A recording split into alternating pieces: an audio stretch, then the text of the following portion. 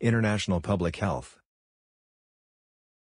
Hi, in this part we talk about a concept called burden of disease, which describes death and loss of health due to diseases, injuries and risk factors for all regions of the world. We can measure burden of a disease by DALY, which stand for Disability Adjusted Life Year. By using DALY, we can decide about how to use resources on different diseases. DALY can be measured by adding year of life lost to year of life disabled, and 1 DALY is equal to loss of 1 year of life, which could be lived in full health.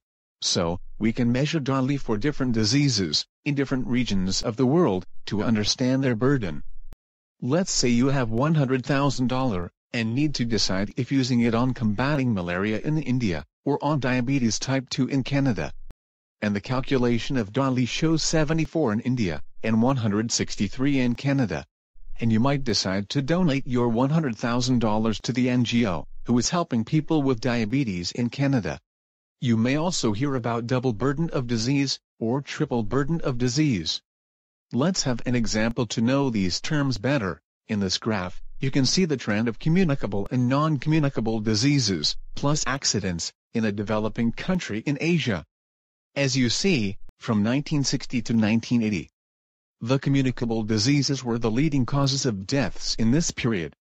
But after economic growth and urbanization, non-communicable diseases started to increase. So, at some points, prevalence of both type of diseases were high, and we can call it double burden of diseases.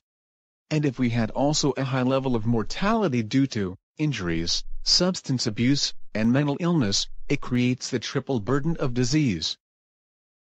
Thank you for listening.